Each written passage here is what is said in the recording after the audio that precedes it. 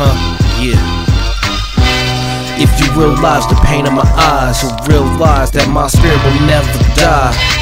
So for time being, while I'm breathing, I'm gonna live my life as time goes by. Blowing smoke, cause living in Lima ain't no hope. No jobs, niggas is robbing shit cause they all broke. This city, the land of broken dreams. Everybody all out for that color green. Even if they aim for your heart and hit your spleen. Nowadays, brothers keep getting locked up for hitting the block, trying to get they guap up. Police kicking doors with the fucking choppers, hovering over your home with helicopters. And single parents ain't got no options, looking for that check in that mailbox, but see more bills in that mailbox. Veterans got it worse cause experience with shell shots, so now they resort to crack pipes and crack rocks. Life in Lima, this shit won't stop. Yeah. Basically what I'm saying is just my experience in Lima.